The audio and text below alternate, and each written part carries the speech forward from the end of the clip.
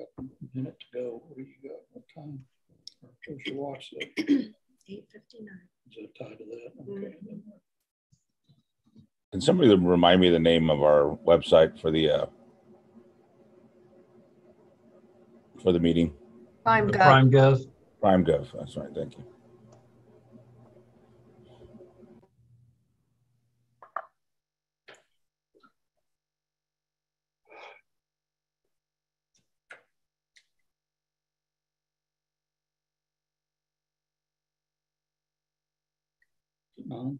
Okay, so Mr. Chairman, I think we're still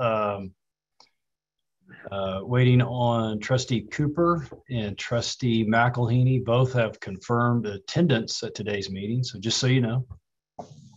Oh, looks like Trustee McElhaney and both are online now. All right. Then I will call our May meeting of Central Oklahoma Transportation and Parking Authority to order. Before we get started, I guess there's a few comments on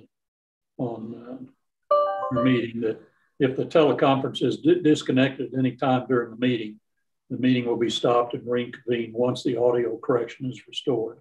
If I'm able to do it in 15 minutes, the remaining items will be considered at the next meeting. Excuse me. And anyone wishing to speak about an agenda item or residents to be heard, please call the number area code 405-297-2484. So I think we're ready to get started. That's the only items I have. I understand we do have a residence to be heard, Jeremy Moses.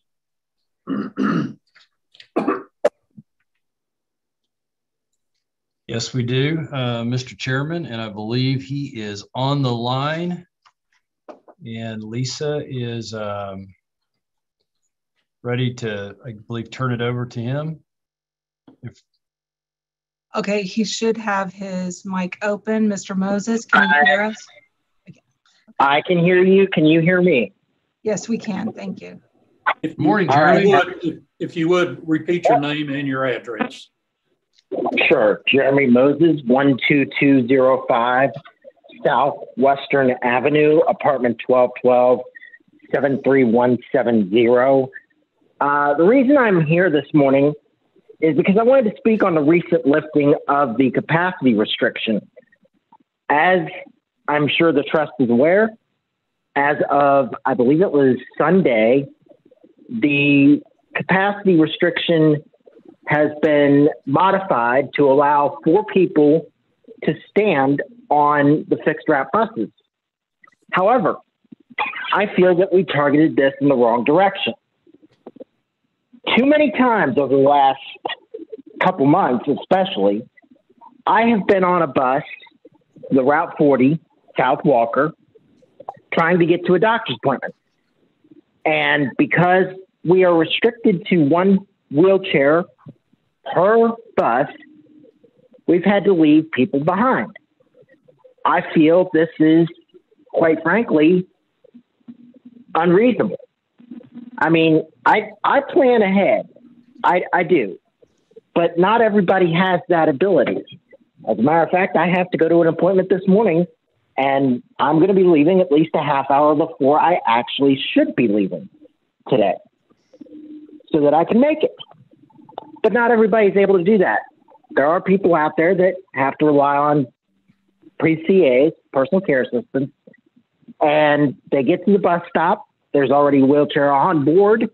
They're forced to wait for the alternate transport, which, as I understand it, and in fact, I've been on this in the past, they send somebody out in a paratransit van. Well, you could run into a situation where that makes the person late for their appointment, and not every doctor's office is going to be reasonable. So, in summary, I do feel that while this is a step in the right direction, and I understand this is being revisited every couple of weeks, I feel like we targeted the initial capacity change wrongly. We should have been targeting our ADA customers. Thank you very much. I might ask staff, how many wheelchairs can one of our buses accommodate? Fixed route bus can typically accommodate, generally at least two, depending on whether there's a Q strength device on there or not, which I think most, if not all, have the Q strength devices on them now. The Embark Plus vans will accommodate more, but we still have capacity constraints to one mobility device on the Embark Plus. We did expand capacity on Embark Plus, but still limited it to one mobility device. And we are, I mean, we understand exactly what Mr. Moses is conveying to the trust. We do, our operators do let operations know if we have an individual on a mobility device that is unable to board the fixed route bus, and we do make alternate arrangements. But again, to Mr. Moses' point, it may not be as timely, right? Because we have to dispatch somebody to make that trip. And then I guess finally, we are going to be looking at it every, this capacity. We're getting some feedback. There might be from Mr. Moses. I think it might be your phone, if you don't mind muting. There we go. But then also, we are going to be looking at, our capacity about every 2 weeks, as we've conveyed to the trust, and hopefully incrementally increasing. All right. Does that response help you a little, Jeremy? Lisa, would you unmute Jeremy, please? Jeremy, thanks a lot for being a customer, and you always have good perspective for us as staff. Okay, sorry about that.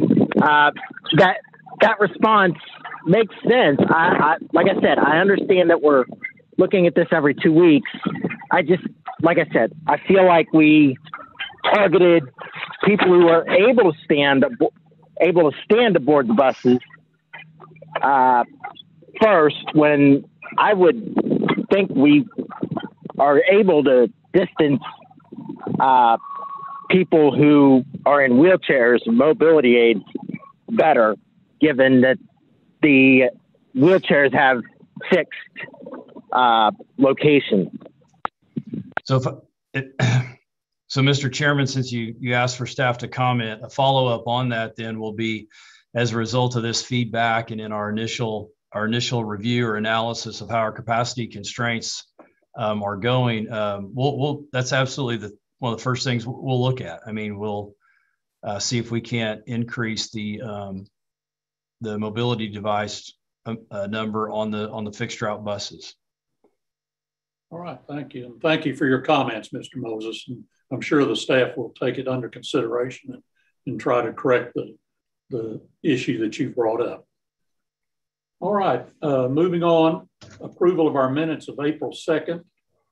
Any of the trustees have any corrections or additions or deletions to the minutes?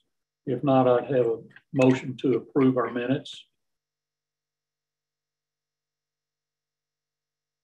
We have a motion and a second. All in favor signify aye.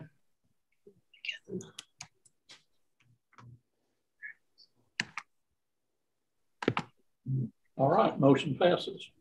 The consent docket, items A through H. Mr. Chairman. We don't have everyone voted yet. It doesn't, my screen just comes up blank, like nothing comes up. And then at the start of the meeting, I'm wondering if this was also, well, anyway, it was just blank at first. Like when Jason was making the comment about me not being here yet, like it was just like not showing me everyone else on the screen, just one person at a time. And then we were in. So anyway, just saying technology. Yeah, I didn't get an option to vote on PrimeGov. Okay, so can we have Mr. Ruiz, Mr. Cooper, and Mr. Sumner vote verbally? Aye, Robert. Aye, Barney. Yeah, James. Okay. All right, thank you. So the motion does carry. On the consent docket, items A through H pertain to kind of the same issue, and I've asked Jason to just give us a brief comment on items A through H. And then if any of the trustees have any questions, feel free to ask them. Yeah, it's kind of that time of year for many of our annual renewals with our contractors that provide transportation services through our mobility management programs, specifically our senior services. So I know, if you're not as familiar with all of these vendors and services as we as staff are, you look at the agenda and it almost looks repetitive because you have vendors listed multiple times associated with different services we provide. So just wanted to let you know that items A through H are basically a series of contract renewals, with the exception being H. That's actually an amendment to an existing contract that we'll bring back for renewal, I believe in June. But basically, these are agreements with our contracted transportation providers, Community Action, Send a Ride, Harris Senior Citizens, and then the new Yellow Cab.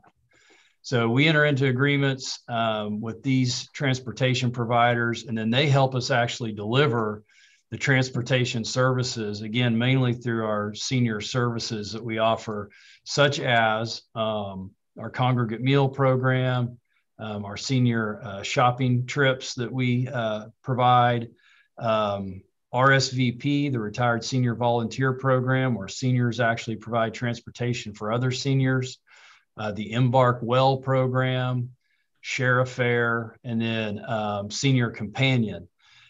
So again, that's just kind of a summary of all of those items A through H that will allow those services to continue throughout the next fiscal year. And again, it's pretty typical. We bring them to you before the fiscal year expires, so we can have those agreements in place. You'll notice also the funding sources are pretty consistent. Most all of those services are funded through area-wide aging agency, along with the donations from the customers. The exception would be some operating funds going to support the Embark Well program, but I know you guys are familiar with the programs themselves. As you've heard from Marilyn Dillon multiple times, our mobility management manager on the specifics. So happy to answer any other questions. All right, Jason, you might just mention item A, to kind of clarify that. I mean, item L, excuse me. Oh, item L, all righty. Oh yeah, great. So this is also really an annual. We've kind of got in the habit anyway of making this an annual agreement. So as you know, when we have large capital projects that qualify for the 1% public art program, if you will, we rely on Robbie Kinzel and her staff and the planning department to really help us determine, what kind of public art is appropriate, how to select an artist. She and her team organize the selection committee. They basically manage that whole art process for us when we incorporate art into capital projects. And the best example of that is the recent art that was installed on the convention center parking garage. The planning department and Robbie and her team, they give us all that guidance. We do end up paying. It's kind of based on, the size of the project. And again, might be a good time to recognize Vice Chairman Sepner for serving on that latest committee for public art. So, and I know Trustee Hill has served on that committee for public art. So they are certainly familiar with how it works, but this will just put that contract in place. So that if we have a capital project in the coming year that requires 1% art, we have the agreement ready to go. We may or may not obligate any funds. It just depends on our capital projects. All right, thank you. Any of the trustees have any questions on our consent docket? If not, I'd have a motion to approve our consent docket. It's been moved and seconded. Can everybody vote now on Prime Gov? Yes, I'm seeing it. All right, motion carries. Thank you. Items for individual consideration. Item A is an agreement with the Oklahoma Department of Transportation for Surface Transportation Block Grant Paratransit Vehicle Project, and it's for the purchase of paratransit vehicles. Grant funds in the amount of $748,000. Jason, if you'd just like to clarify that. Yeah, I know we have a lot of items for individuals, so I'll try to make my comments brief. And Mr. Chairman, do you mind if I talk about A and B together, just because they're kind of two newer grant programs, if that'd be all right? Yes, yeah. Okay. So, yeah, I wanted to, items A and B, I wanted to recognize staff for really continuing to look for new grant opportunities to fund bus replacement. You know, we have our formula funds that come in regularly. Generally, the amount that we're guaranteed to get from the FTA will replace about a bus and a half per year, not near enough to keep up with bus replacement. These two items here are grants that we don't typically receive for bus replacement, but again, credit to staff for working through the competitive selection process. So both of these grants are competitive. And I'll just start with talking about the first grant here on item A. So this is actually an agreement with ODOT for surface transportation block grant funds that, you know, typically, and the majority of those funds go to roads and bridges, but we've been successful the last few years competing for those funds and having some of them allocated to transit, specifically for bus replacement and transit projects. And so again, something we typically, it's not typically a funding source we count on, but in this case, we have been successful in securing a STBG grant. Also want to make sure to mention ACOG, our partners at ACOG. A couple of years ago, they helped us, or we assisted, we participated in kind of really looking at the scoring or the evaluation criteria. And with some of those changes, it made transit projects more competitive. So with that, we'll be receiving, as part of this agreement, $747,000 of STBG funds to put towards the purchase of replacement buses. And we're looking to replace paratransit buses with these grant funds. When you put on the local match on top of the $747,000 in grant funds, we've got about $1 million project here for bus replacement.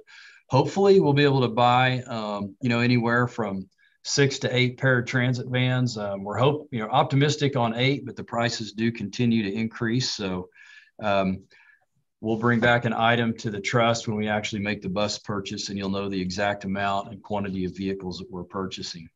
And then item B, again, this is kind of a one-off or an outlier. We typically don't receive grants from the Oklahoma Department of Environmental Quality, but in this case, we worked with that agency, competed in a grant program that they managed as a way to disperse funds the state had received through the VW settlement.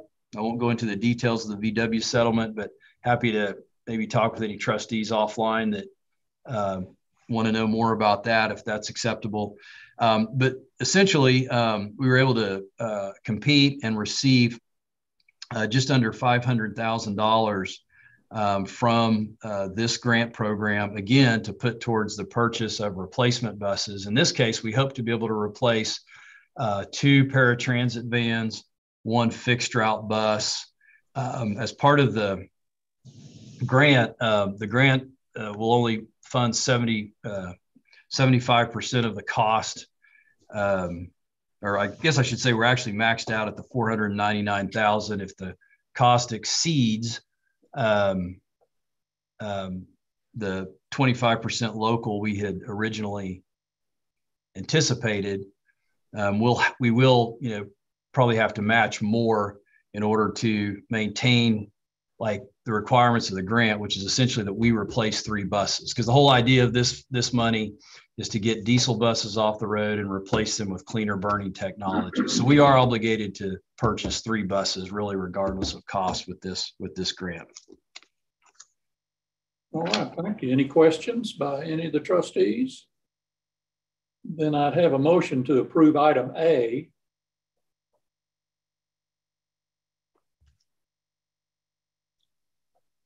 We have a motion and a second. All in favor? Nobody's. Motion passes. Thank you. And then item B.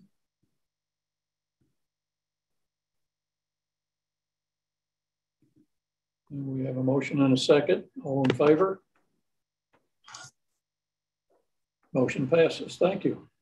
Item C is amendment number 1 to a professional services agreement with Nelson Nygaard Consulting Associates to amend their scope of service to include assessment and a conceptual master plan.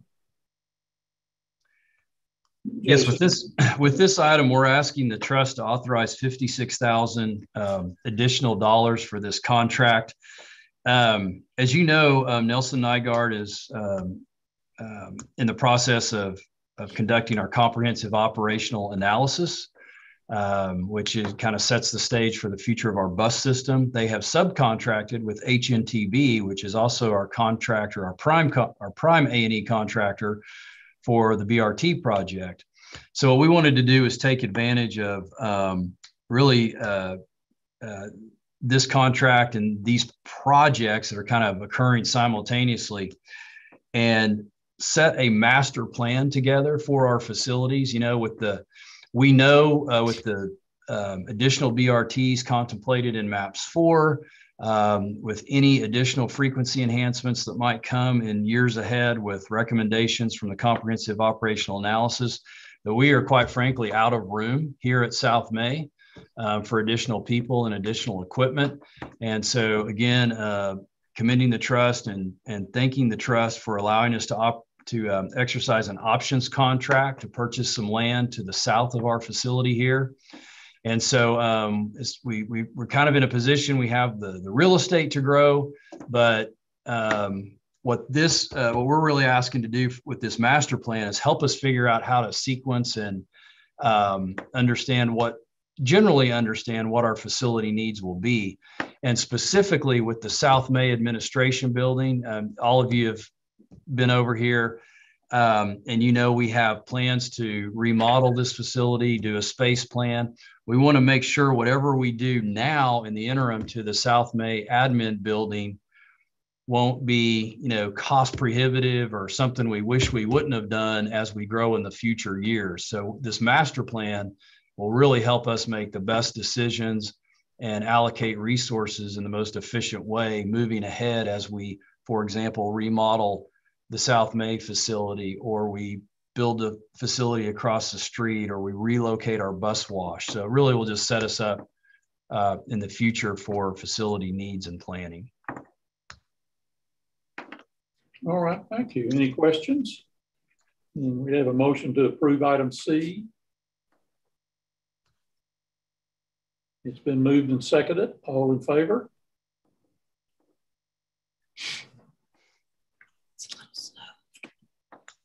Mr. Chairman, apologies in advance for the long title on the next item. Well, I was gonna kind of paraphrase that. Okay. It amounts to awarding the contract for an approval for bus stop refuge collection, removal, and disposal, estimated annual cost of $30,000. And exactly. It's authorizing the administrator to negotiate with the lowest bidder. Yes. So I think I've actually had an opportunity to talk to most trustees about this item, but yeah, just in quick summary, we understand that keeping up with emptying the trash receptacles at our bus shelters is becoming a bigger and bigger job because we keep adding more and more shelters, which is a good thing, right? As you'll remember, last year alone, we added 100 additional covered bus shelters with trash receptacles to our system.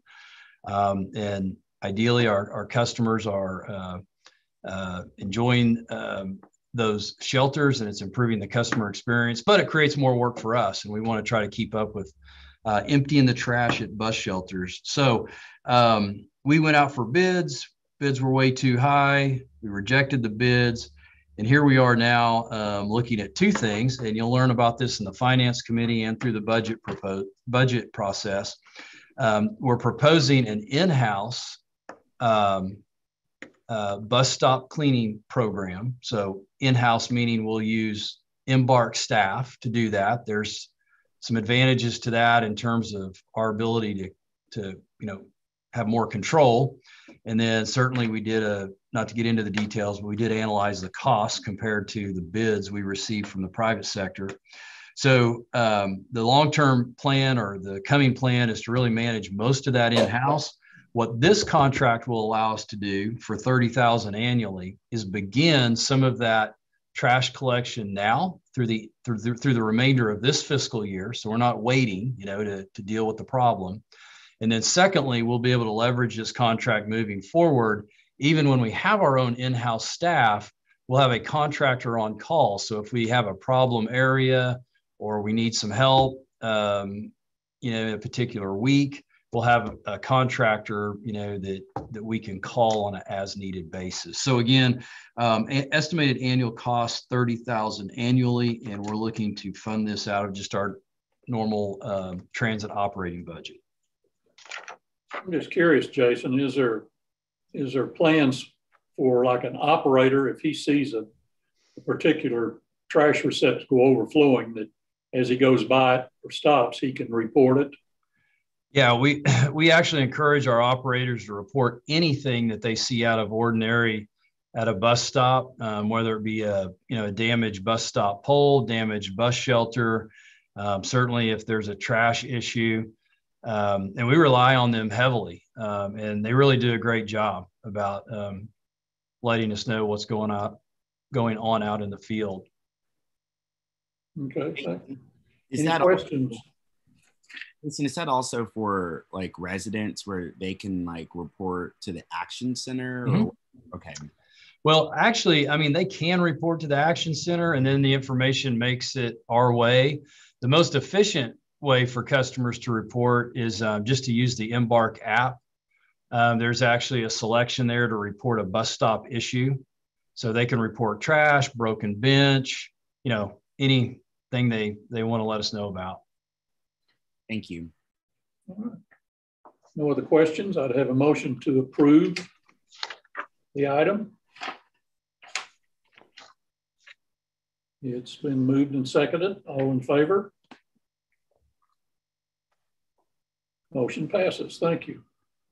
Two more items on our docket for this is item E is a lease agreement with the City of Oklahoma City to manage the parking operations and maintenance of Scissor Hill Park surface lot, estimated revenue of $100,000. Mr. Chairman, Lisa, if I could ask staff, it looked like Trustee Hill's vote didn't go through on the last one on my screen. Maybe it was delayed, but I saw a lot of green dots except next to Trustee Bryant and Trustee Hill's name. Did we ever get a vote for Trustee Hill? Hi, Jason. I am not looking at that screen right now. Tisha is, but we'll verify. And if it's not, we can correct it. Okay. So Hill, just to verify verbally, Hill, you did.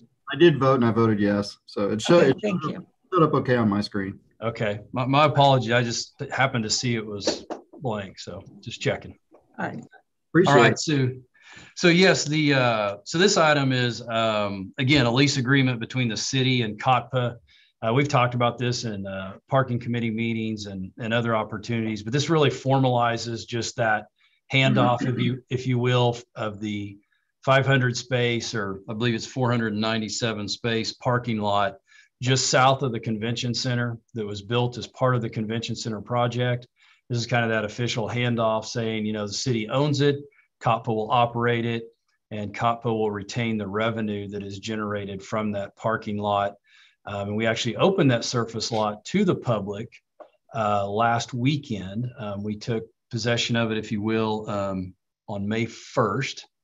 And just for anybody that's listening, or if you get questions about parking in downtown, we now have a 500 space surface lot operational for visitors to Scissortail Park, Convention Center, basically kind of anywhere in that area, anybody going to the Chesapeake and so forth. Okay, thank you. Any questions? If not, I'd have a motion to approve item E.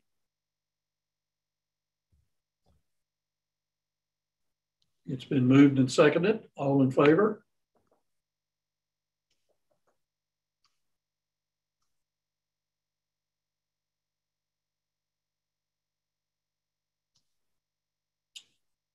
Well, we have a motion, but Brent and Steve, I guess the same issue. Well, Steve's voted. Okay. My screen shows Steve voted. Okay, I saw it that time. Yeah.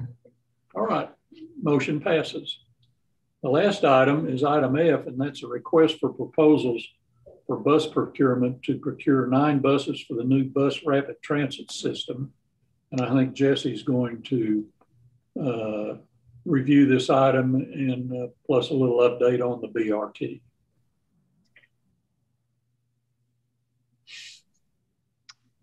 Yep. Good morning. Can you hear me okay? Yes, we can. Okay, great. Yeah, so I'll review the item real quick and then I'll share my screen and go through a presentation. So this item is a request for proposals to essentially put out a proposal for bus manufacturers to submit their proposals to construct and build and provide 9 CNG buses for our Northwest BRT project.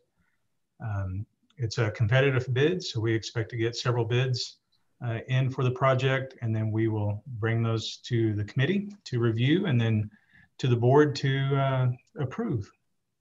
I'm going to share my screen real quick. Everybody see that? Not yet. Okay.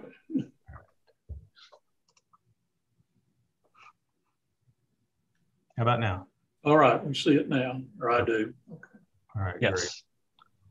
So part of this procurement is this schedule here. So I'll walk through the schedule real quick. So, you know, today we're bringing the RFP to the COTPA board for approval. Once it's approved, it'll be advertised on May 12th. And then those submittal deadlines are due back to us by June 16th. And we'll be bringing a recommendation back to the board on August 6th. And then once the board approves that contract, the manufacturer will go into the manufacturing process. And then within 8 months of that contract approval, we are expecting our first bus to be delivered to our facilities here at South May. And then 18 months after that contract approval, we anticipate having all of our buses here at South May. So now I'm going to kind of walk through the process a little bit of what happens during construction and some of the things that we do to make sure that they're meeting our standards. So one of the things we do is we contract with a company called TRC Companies, who performs our FTA Buy America pre and post inspections. So essentially what they're doing is they're going in and making sure that the bus manufacturer is meeting the FTA's requirements for Buy America, making sure that our steel manufacturers are coming from American companies. And on the right of the slide here is just a real quick snippet of kind of the checklist that they do whenever they're doing some of the inspections. So you can see there, you know, they make sure that the frame is washed correctly, sandblasted correctly, primed and sealed, and then all the way up through the paint process. Again, this is just a quick snippet of some of the things that they inspect. You know, they're obviously inspecting all the wiring harnesses, glass. One of the cool things that they do that I think is kind of fun to see is once the exterior of the bus is built, they run it through this giant warehouse that just has spray nozzles spraying at high capacity at all times, and then they're checking the bus to make sure that there's no leaks. So you want a sealed tight bus, that's for sure. So that's one of the things that we do to make sure that the buses are meeting our criteria. Now I'm going to walk through a few slides of what the bus looks like as it's going through the process. These slides are of our buses that are arriving that you guys approved recently. So we've got 8 buses that are coming in, and they're from New Flyer. Again, this is a competitive bid process, but these pictures here are from the New Flyer facility. So this picture here shows, the framing process where they're doing the exterior framing, and they're also putting in the interior metal panels and sealing those up. And this slide here is the other side of the bus, same thing, interior panels being installed and getting those sealed up. And this one here shows the exterior being installed and that fiberglass front being put on. So it's kind of weird looking, right? So there where the windshield would be, it's just got fiberglass there. So that's just to make sure that the bus stays structurally sound as they're building it. And then that centerpiece there gets cut out and glass gets installed. And this is a picture of the rear of the bus where the exterior lights and the motor will be going. And this picture here shows, once the bus has been painted, and then it's ready for the motor to be installed and the CNG equipment to be installed. And then the buses start arriving. So this is a picture of our buses that are coming in from New Flyer, sitting on our lot, getting ready for the wraps and stickers and the final IT equipment to be installed. Any questions on the bus procurement? Jesse, how are these buses going to be different than the buses that we use on our fixed route system? Yeah, great question. So the BRT buses are going to be set up for the interior. So we're going to kind of set those up more coach style. So they're going to have high back seats, armrests, those types of things, a much higher quality, higher end interior. On the exterior, one of our requirements by the FTA is that they have to be specifically branded for the BRT. So the exterior will look different than our current fleet. And then one pretty cool aspect of the BRT buses is that, you've got that front door where most customers will board. Well, with the BRT, because we're going to have our ticket vending machine on the platforms, our rear door is actually a little bit wider. That will allow for boarding and alighting also. So it just kind of speeds up that whole process of customers being able to board and alight the buses. Okay, thank you. Yeah, thank you. Great question. Any other questions on bus procurement? Okay. Go ahead and move into the BRT update real quick. So, a few months back, we HNTB presented to the board where we were currently with the engineering. I wanted to give a quick update of kind of where we are as far as engineering, but also some of the things that we're doing to make sure that our customers along the alignment know what's going on. So one of the things that we did was we stood up our Northwest BRT stakeholder work group. Several from the board are on that work group also, but it compromises representatives from our neighborhoods and businesses along the corridor, allows them to provide comments that things that they're hearing out along the corridor about the BRT and public transit, and they bring those to this stakeholder work group. And it's also an opportunity for us to really strengthen the alliance between public transit and our community, right? So it gives us an opportunity to explain what we're doing with public transit and the BRT, and then those representatives can go back to their specific areas and pass on that information. So this here is a quick overview of the members of that stakeholder work group. Mr. Sipner's on there, councilperson and trustee Cooper's on there. And then, we kind of reached out to, like I said, representatives from the neighborhood. So we've got, Cassie Poor with the Alliance of Economic Development. Also, trustee Ruiz is on there. Jane Jenkins with DOKC. We've got Toon representing the Asian District. Kim Wills with the chamber. So really kind of a good mix of everybody from the area being on that stakeholder work group.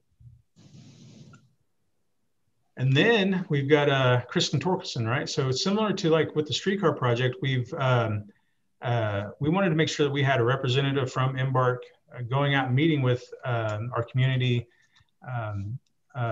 members. So she, similar to like she's done with the streetcar, she goes out and she's meeting with our community members and neighborhood alliances. But we wanted to make sure that there was a single point of contact for those members to be able to get a hold of someone. And so here's Kristen's contact information. Make sure you take it down in case you want to talk to her also. But real quick, so kind of the things that she does. So, during the engineering process, which is going to take us all the way through March of next year, she's going to be meeting with those property and business owners along the corridor, providing the details and the updates of where the project is. And then, like I said, also meeting with the local neighborhood groups, so that, like neighborhood alliances. Anytime there's a neighborhood outreach or neighborhood meeting, she goes to those and is able to present or provide updates to those neighborhood groups. Then once we move into construction, just like we did with streetcars, so she's going to reach out. She's developing this giant list of everyone that's along the corridor. And she'll be reaching out to everybody, asking them if they want to sign up for her weekly newsletter that essentially gives construction updates of where the construction project is along the corridor and what they can expect and how long they can expect those construction work zones to be around their area. And then she keeps up with her same tasks that she does during the engineering, meeting with the property and business owners along the corridor and going to those neighborhood groups. So a huge asset here. We're excited to have Kristen out there doing what she does best and really connecting with all the people along the corridor. Speaking of Kristen, so just a quick shout out. She was also awarded Oklahoma City's 50 Most Powerful Young Professionals. So just wanted to make sure we give that shout out to her and congratulate her for that. But she is also in good company because our very own trustee and councilperson Cooper is also on that 50 Most Powerful Young Professionals. So also a shout out to Trustee Cooper. All right, moving along. So Embark and HNTB held our virtual town hall meeting for the Northwest BRT to help educate and inform our customers about the project.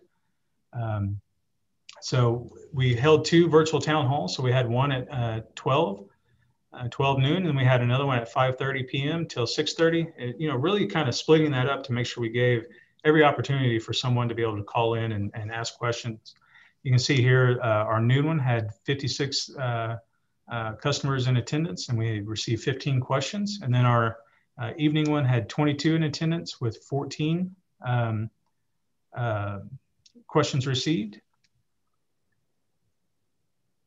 All right, so that's the community engagement. Any questions about community engagement? All right.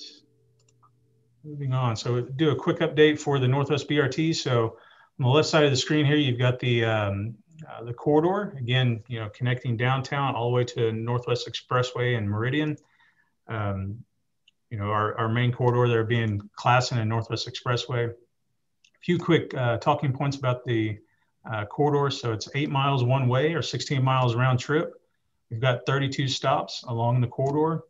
And then, just to add a little more detail to our 32 stops, the majority of those stops are set up as couplets, right? So we're trying to make it as easy as possible for our riders to be able to use the system. So what the couplet system means is, so as you're riding the bus and you get to your stop, you get off and you take care of whatever business you need to take care of.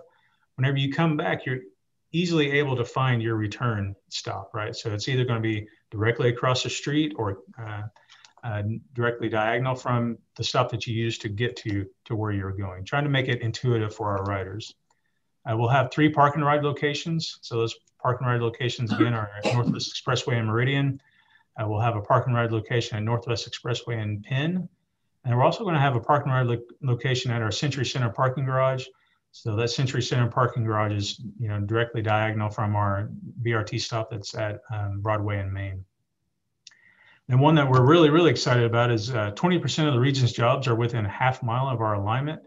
So, I mean, that's huge, right? So that's huge trip generator for us. We're looking forward to being able to connect all those jobs to everyone's homes. And then part of this project's main goals is making sure that we're improving access for cyclists and pedestrians. So this project will be installing bike lanes from Northwest 10th and Classen to Northwest 16th Street in Classen. But another thing that we're really, really excited about is we're improving pedestrian access, right? So anywhere where we're building stops and the intersection isn't meeting ADA access, we're going back and we're making sure that those curb ramps and those crossings meet ADA access, including audible signals at those intersections. And then we're also anywhere where we're putting a stop, we're making sure that that stop has sidewalk access to the nearest intersection. So again, improving access for cyclists and pedestrians. And then improving access to healthcare, grocery stores, and shopping, right? So this corridor goes through pretty expansive area with grocery stores and healthcare, hitting Integris, St. Anthony's Hospital, Bifreless up on Northwest Expressway, and several small grocery stores along Classen and the Expressway. So we're super, super excited about our corridor here. Now I want to talk through the amenities of our platforms real quick. So similar to like our streetcar stations, every one of our BRT platforms will have a shelter with lighting and bench and ADA access. Every one of our platforms will, at a minimum, have one bike rack, but we're shooting to have two at every one of our platforms. The only reason we would only have one is if there's a space constraint. Again, thinking about that multi-modality, right? So pedestrians, cyclists, and being able to make access to the platforms. Talked a little bit about the ticket vending machines. So similar to our OKC streetcar ticket vending machines, we'll have ticket vending machines at our BRT platforms. Every BRT platform will have a trash can with lock. And then one of the things I'm most excited about is we're going to have additional lighting on our platforms, right? So we want to make sure that our platforms are inviting to our customers. So we're going to be installing not just lighting at our shelters, but we're also going to be installing additional lighting near the platform, lighting the way to the platform. And then finally, our next arrival and informational pylon. So this is just a schematic of what that pylon could look like. We're anticipating that our pylon is going to look just like our OKC streetcar, but rebranded to match the Northwest BRT. It's going to be very similar to our OKC streetcar pylon, where there'll be a monitor built into the pylon where you can see when the next 3 buses are going to arrive at that platform, but also have an opportunity for advertisement at that platform. Hey, Jesse, while Yep. you're on the slide, can I ask a question? So where the bike racks are, especially where under the words additional lighting, can you just check and make sure when the engineers are looking at that that's not obstructing where the the bus doors will open? It concerns me that, see the red line in there, that maybe that is too close to where the doors are opening. It'll be difficult for someone in a wheelchair to get around there. Sure. Yeah, we'll double check that. So in the slide here, this is all the truncated domes that run along the edge. This yellow section here is where the doors for the BRT bus will open. Good. Okay. We're maintaining the ADA access between the edge of the domes and the leaning rail, which is right there. Right. And then that bike rack is behind it. But we'll double and triple check all the clearances. Absolutely. Okay. Thank you. Okay. And then this is our high capacity platform. So instead of that one shelter, we'll have a double shelter there with double benches, double ADA refuge area there. So we're anticipating having these at our Northwest 23rd and Classen stop, and then also at our Northwest Expressway and Meridian stop.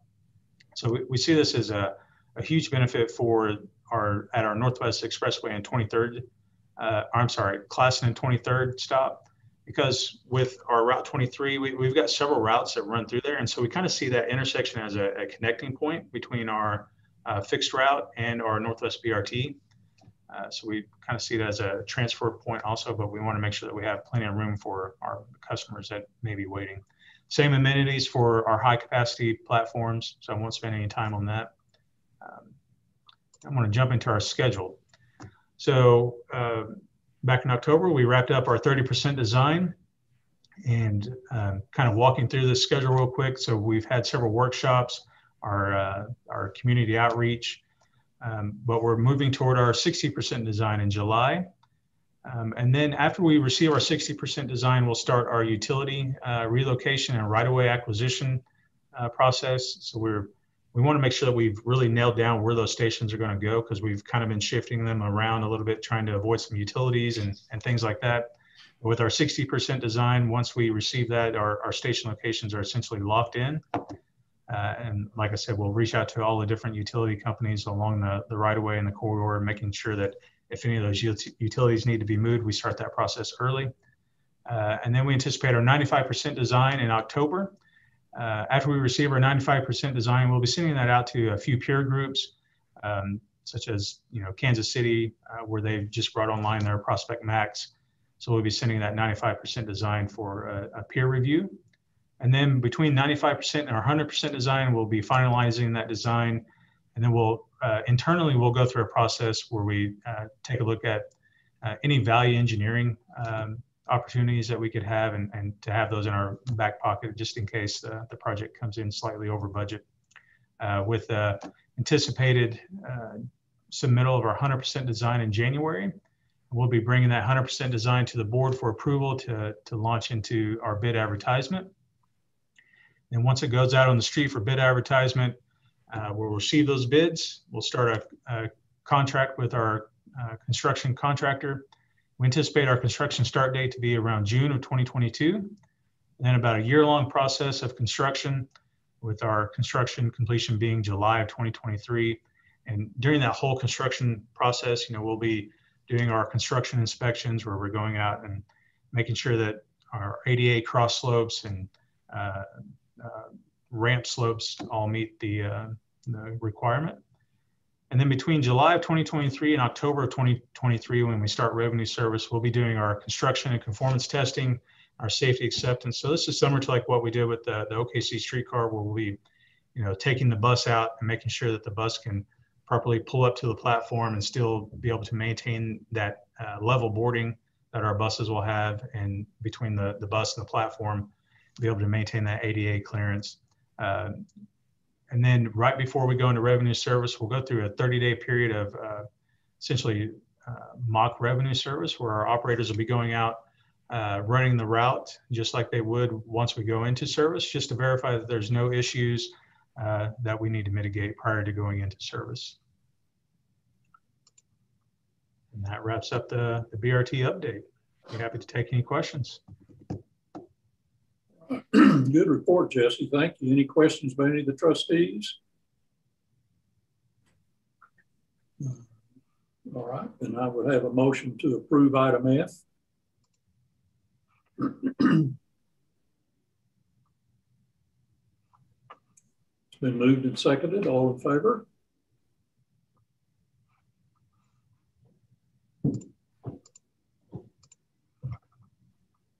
Jesse, just real quick, and I've already spoken with Jason about this. Well, first, thank you for the kind words earlier. With great power comes great responsibility, they say in the philosophy world of Spider-Man. The crosswalks are something that have been more on my mind a lot lately, and when and I know we're heading in that Continental crosswalk direction, which is great. Will we get to see any of that? Because like when I do a Google search of Continental crosswalks, it actually brings up there's like a variation, right?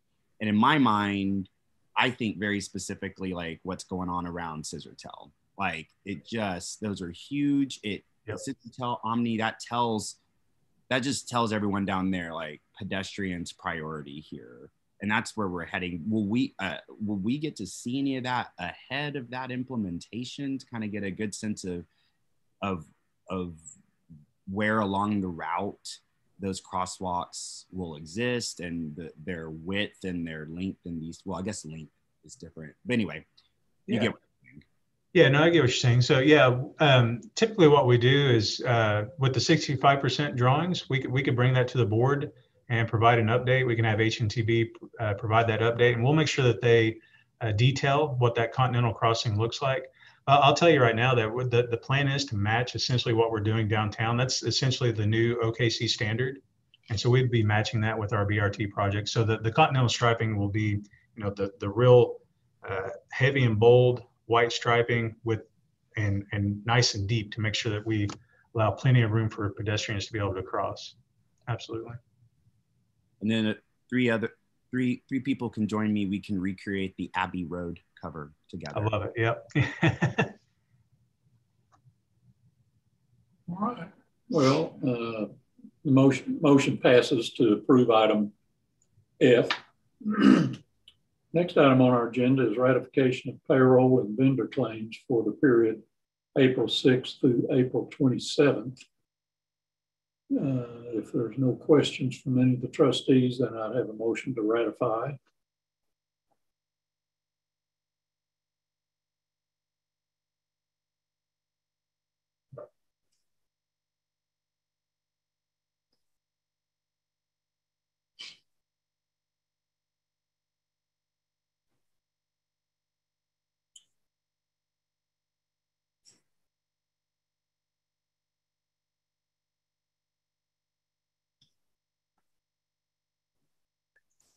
Somebody want to make a motion? Can we have everybody do it verbally, please? Sure, I'll move it. This is Steve. I'll Barney, second. All right, we have a motion and a second. All of those in favor, do we need to do that verbally? Yes. Kaufman, aye. Barney, aye. Laura, aye. Meg, aye. James, aye. Steve, aye.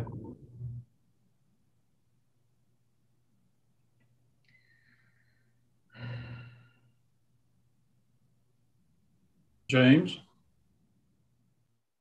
Oh, sorry. I thought I said aye, but aye again. All right, motion passes.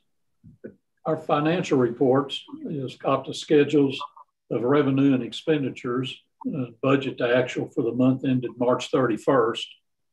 Any comments on that, Jason, that you'd like to make?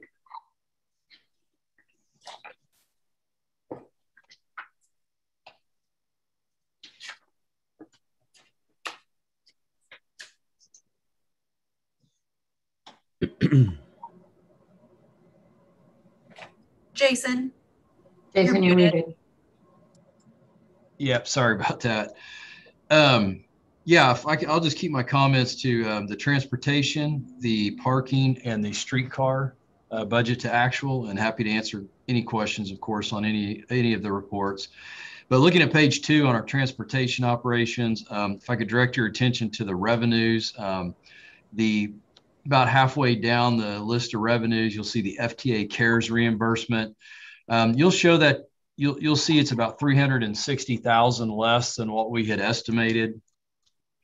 Just as a reminder to the trust, we request that reimbursement as we have the expenses. So we've actually just had a few less expenses than what we had projected earlier on in the year when we put the budget together. So by not having the expenses and having to draw the CARES money, it just extends that CARES money longer. We don't lose any of it. So it's not any variance in my mind to be alarmed about at all. And then if I could direct you to the expenditures, you'll see, as I've mentioned in past months, we are continuing to exceed our budget on personal services. We're projected to be about through March, we're $342,000 over what we had budgeted, or about 2.4%.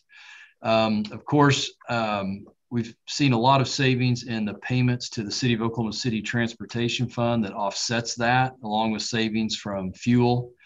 On the other services and fees, you'll notice it's $154,000 over through 9 months of the fiscal year. We actually have 2 months worth of chargebacks recorded in March that are affecting that number a little bit. So we basically kind of prepaid for some of the services that we received from IT and all the other administrative support we received from the city. So with all that said, if you compare total revenues to total expenditures, our expenditures exceed our revenues by about $107,000. But again, we're really closer to pretty much break even if we wouldn't have paid for a couple of months of chargebacks at one time. So anyway, that is a summary of where we're at with transportation operations. On parking, I think the main thing I wanted to just remind the trust is, if you look at the revenues, we're showing to be about $1 million, well, let's say 1,286,000 under budget. Well, keep in mind in April, last month, the trust took action to amend the parking budget to align our actual revenues that we're receiving, or I'm sorry, to align our budget closer to the actual revenues that we're receiving. So if you'll remember, and I'm summarizing that budget amendment, we lowered the revenues, the overall budget, by 1,272,000. So if you're in next month, you'll see this, but just wanted to remind the trust that even though you see that deficit, it actually, our revenues as of March are actually pretty close to what we had, the amended budget would reflect. Keeping in mind too, just again as a reminder, part of that budget amendment added some of our reserves to the operating budget to support our operations, because it is likely that we will actually incur more expenses than revenue during this fiscal year. I know I've mentioned that several times already, but it's not typical that we experience that on parking. So I feel compelled to continue to repeat that because it is kind of an outlier. So with that, moving on down to the expenditure section of the budget to actual for parking, I direct your attention to footnote number 2 there, where basically looking at parking garage operations, even though at this point in time we show to have a 577,000 positive variance, we still have expenses for February and March that are not reflected in this financial. So that's about an additional 250,000 in expenses for services rendered in those 2 months that is not reflected here. And again, that's just, we as staff, we thoroughly review those invoices we receive from Republic. Typically, we don't pay until we have all of the backup justification for everything that's included in that billing, and it just takes a little while to get through it. I know Corey meets with Republic every month to go through the invoicing and the monthly operating report. I attend some of those as well, but we are looking to try to figure out a way to expedite that payment process. And then finally, streetcar operations on page 7 of your financial. Again, probably just direct your attention to the expenditure outliers here, if you will. All the expenditure categories that you see are showing to be under budget through 9 months of the fiscal year, with the exception of streetcar operations. And again, we've got a footnote there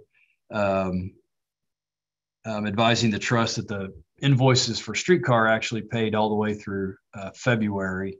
We do anticipate an additional 325 of expenses for March's services that Herzog provides.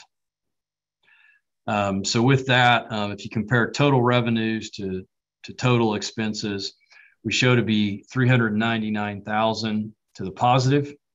But again, if you were to drop in another 325,000 of expenses, we'd really be, a lot closer to more of a break-even type position. So all in all, transit and streetcar operating, in positive territory. We've talked about parking, how we're probably going to be operating and finishing at a bit of a deficit this year and having to use some reserves. Happy to answer any other questions. All right, any questions? Item B is to receive the corrected COTPA Employment Retirement Trust interim financial statements. Yeah, Mr. Chairman, we have Amy Lucas from the city's accounting department in the meeting today, just to briefly, very briefly, just let you know what the correction was. Okay. Amy, are you with us? Yes, I am. Good morning. Can you hear me? Yes. Uh-huh. Okay, very good. Yes, we had, when we actually saved the last document for publishing after it had gone through the review process, one of the Excel cells got voided out. And so on page 5 of the first financial set you got, the dividends for the prior year were deleted out on that copy that we saved. So the only difference is this, is we've put back in the dividends. And so now your net position ties all the way through. But that was for the 2020 numbers were good. It was just an error on the prior year numbers that we wanted to get corrected and have the right ones on file. Any questions? Any questions, any of the trustees? All right, thank you. Thank you. Then I would have a motion to receive our financial reports, A and B.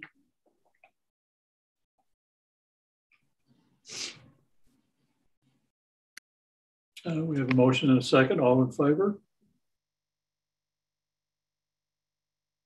Motion passes. Thank you. I think, Jason, we have what, one program report, marketing and technology, and Michael's going to give us that report. Yes. Yes. Okay.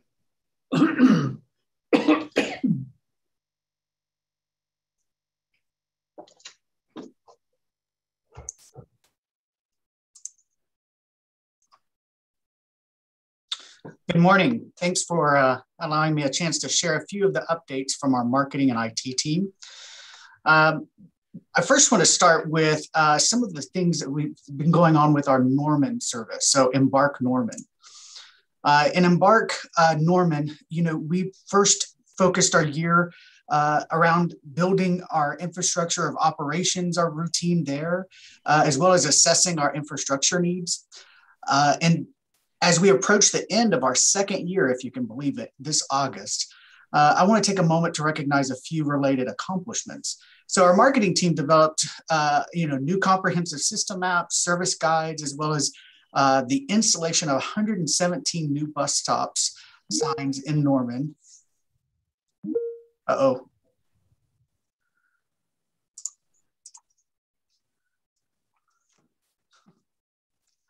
You think you've got it right.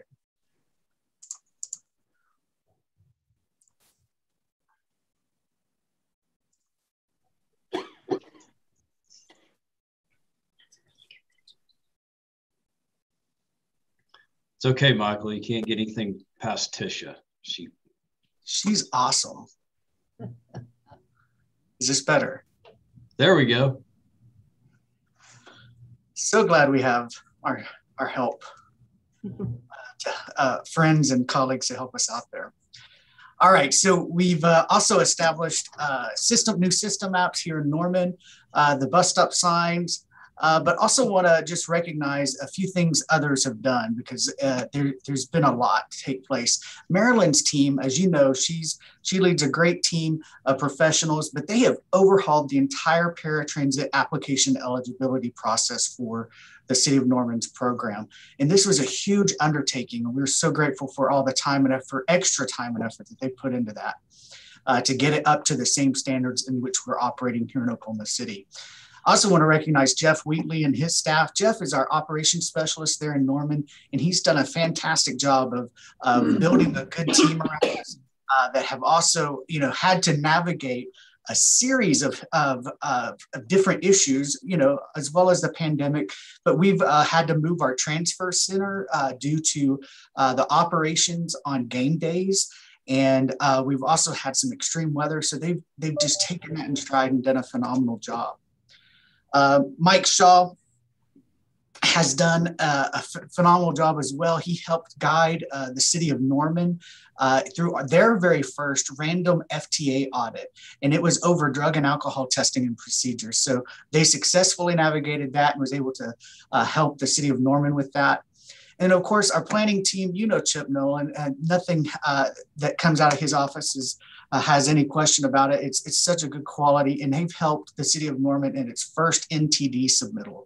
As you know, those are all really detailed things that have to be done and submitted, and they've done that without any problems. Of course, you know, we've got to make sure that all of the accounting is taken care of in regards to our expenses and the invoicing. And Lee Rush and his team have done a very good job of meticulously wading through all of those things and making sure that those are on time and done as they should be.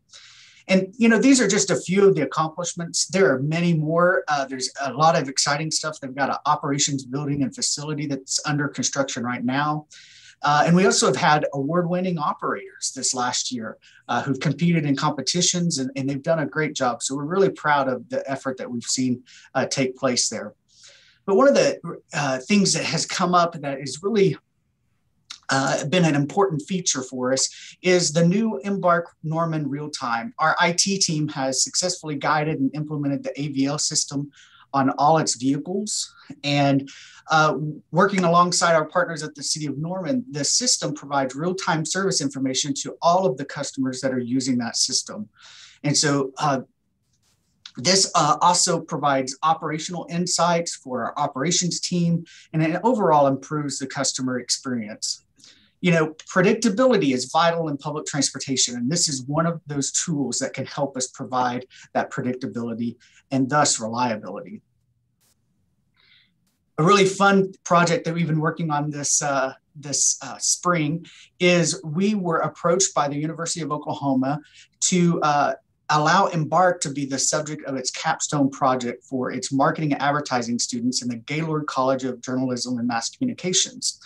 And these students are paired into 3 teams of 9 and are competing for they have a prized media plan that they do as part of their capstone class every year. And our Embark marketing team will visit their campus this afternoon to hear their presentations and score the presentations and then announce the winner. You know, the capstone focuses on proprietary research, strategic positioning, creative ideation, recommendations, media planning, and so that whole gamut of media and marketing strategies that are multiple touch points for our customers. And so they're going to provide us a new kind of view of how they see it as young college students entering the workforce and being community leaders, future community leaders. So we're really looking forward to engaging with them this afternoon. And we expect that we will definitely learn a lot. Real quick, I just want to thank you and for those who were able to attend on April 22nd. We hosted our Earth Day Media Conference to celebrate the opening of our CNG fueling facility and the launch of our state-of-the-art fixed-route public transit bus. That's the first electric vehicle public transit bus in the state. So it's pretty exciting to get to be the first there. But of course, we couldn't have done that without our project manager, Dennis Fry, and of course, the mayor and his office for being there, and the Department of Public Works who helped us in that project management, and many others. We really appreciate it. And those who were able to attend, you know, of course, she made it extra special just being there and being a part of that celebration. We've had a really good response from the media and on social media just about these efforts, and they're very proud to see that we're making these types of investments. So thank you to our board for prioritizing that and making that a strategic initiative. As you know, every year we do quite a bit of research. And so we are wrapping that up. We wrap that up this fall, and we've got the reports coming in. And this coming summer, just at the next meeting, you'll hear from Chris Tatham, the ETC president, about the full findings of this research. They're also going to take a moment to present at the following city council meeting on June 8th. But real quick, I just wanted to point out a couple of things that I think is really important in regards to the year that we were operating in, and then the year in which they did the surveys for our onboard surveys for our customers. And so something that that really stood out to me is these questions that all revolved around safety. And as you know, this last year, there was an enhanced focus on safety. And, you know, in some years, and in some cases, you might even expect that people's expectations and perceptions might have really gone up. And thus the ratings might have gone down because we couldn't have met them. But I know that we can applaud our staff and frontline employees because they made our customers feel safe. We've got exceptionally high ratings, especially in a year like we all experience. So to be up in the 80 percentile rating for safety in regards to how you feel, and a lot of that can be very subjective. And so we're really proud of the work that our team has done. And I think it just speaks again to the commitment to put our customers and their safety as a priority. And it's a top of mind for them. And again, you will be hearing more from them, Mr. Tatham next month. And I think you're going to like what you hear. Another tool that's brand new to us this year, and we can share a link with you if you want, but this is a dashboard that is now available. This is the first time we've ever had this. And this, with this tool, we're able to quickly and quantitatively examine the relationships between many variables. So we're really excited about having this tool. They also added past years of survey data to it. So it allows us to take a look at past trends and also try to use it to forecast where we're going. One of the things that we have been working on is the embarkok.com. As you know, last year, last fall specifically, the pandemic was unkind to a lot of businesses. And as a result, we had to move our contract for this web development to another vendor because they did not survive the economic downturn. But as a result, we've been able to get started, and we're using this time to also reestablish the project and get it going, and making sure that all the focuses are where they should be. We've learned a lot over the last year in regards to how we need to operate and what tools and systems we need to communicate with our customers. So that insight's allowing us to build that into this website as we continue to move forward. Just as a reminder, our staff, that we're currently managing 7 different websites and platforms. So the new design we create will have efficiencies and have updated trip planning tools, as well as an updated customer experience, especially for those in the mobile environment only. Jesse mentioned earlier that the BRT system and the planning and all of that project is moving along quite rapidly. And we're going to continue to see development on that in regards to our branding. We met earlier or late last month to talk about the branding for the new bus rapid transit system. And we're excited about the work that COTPA, our communications partner, is doing.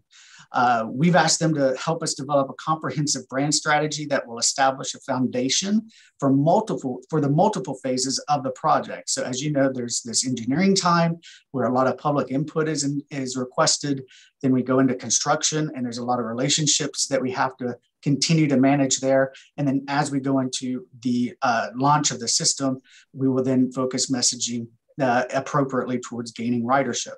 So they're helping us with that messaging as we go through each of those different stages. Staff anticipates public revealing the name and mark later in this early summer period, June or July.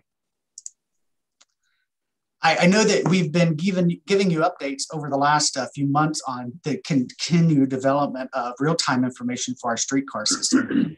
As you know, our exclusive partner, US Fleet Tracking, they've been working with us to enhance that experience for our customers. So we've recently launched just a few weeks ago, having real-time maps on each of the streetcar platforms. So this allows you not only to see when the arrival times are coming, but it also allows you to see where the vehicle is located, so you can make a judgment about where the car is and which car is coming next. So we're excited about that, and we continue to also make updates to the system. One of those is allowing some back office abilities to push service notices and schedule those in advance and create some efficiencies for our staff. Finally, I just wanted to give you a small glimpse of something that we've just started working on. We have recently, we had some change in staff late last fall. One of our team members moved to Colorado, And so when we replaced that position, we added someone who has a different skill set than what we've had before. So we're just getting started, brand new here, but we're glad to welcome Lloyd Rosen to our team. And he brings specifically that visual storytelling experience. And so I was going to show you just a few things he's done here.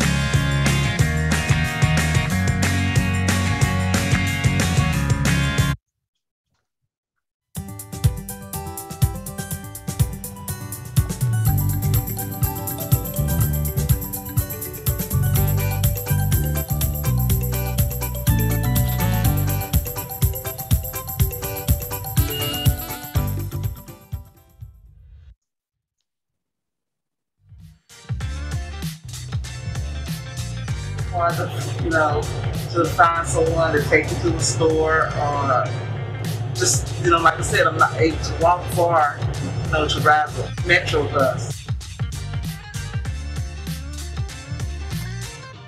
I mean, I thought, you know, being a small store, they would kind of have the prices a little bit higher, but it wasn't.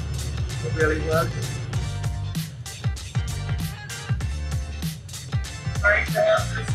Right here in Lakewood.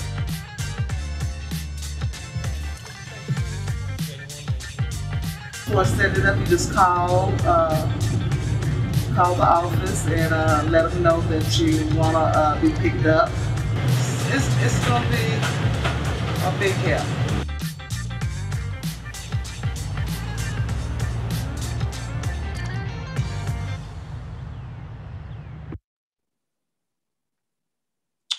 This is our final video here.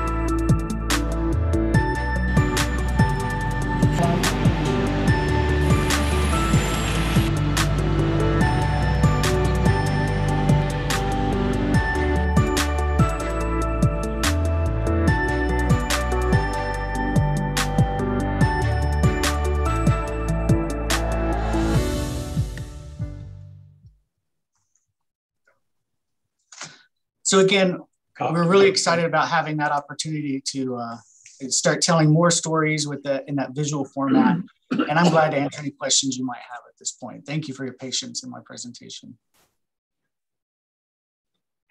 All right, Michael, thank you. Nice presentation.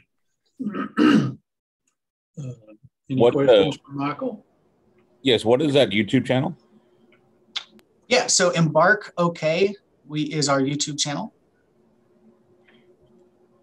And of course, we can share any of this with you that you'd like. And if you have partners that would be open to it, we'd be glad to share any B-roll that we capture. That was some quick turnaround on the Cinco de Mayo festival there. It was. Fun content. Right. Have a motion to receive our program reports.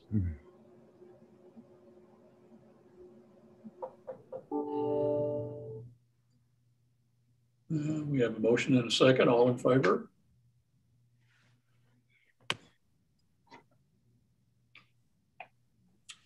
Motion passes. All right. That's the end of our agenda, other than any items from any of the trustees. Before I get to Jason, we missed him at the last month's meeting, and so we'll let him continue this meeting. Any comments, Jason?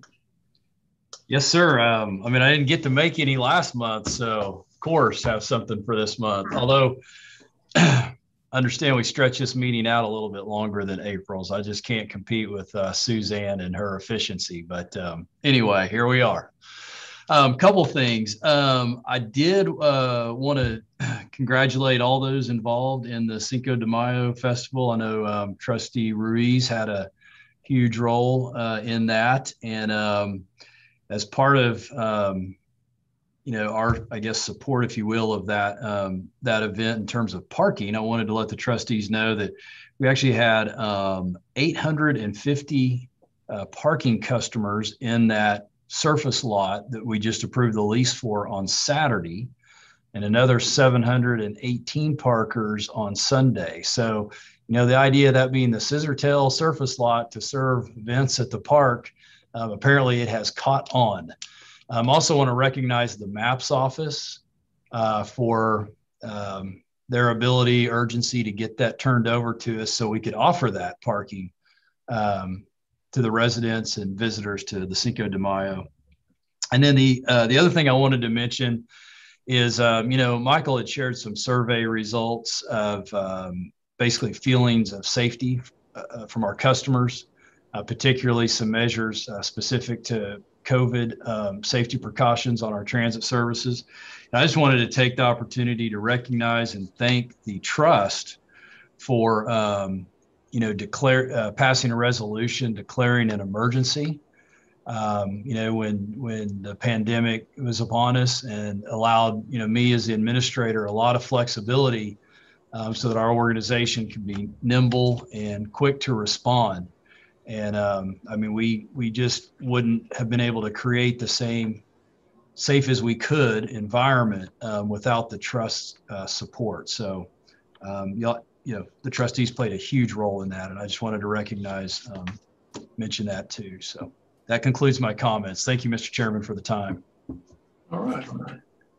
No other comments. Then I guess we heard at the beginning of the meeting, our June meeting will be in person at City Council.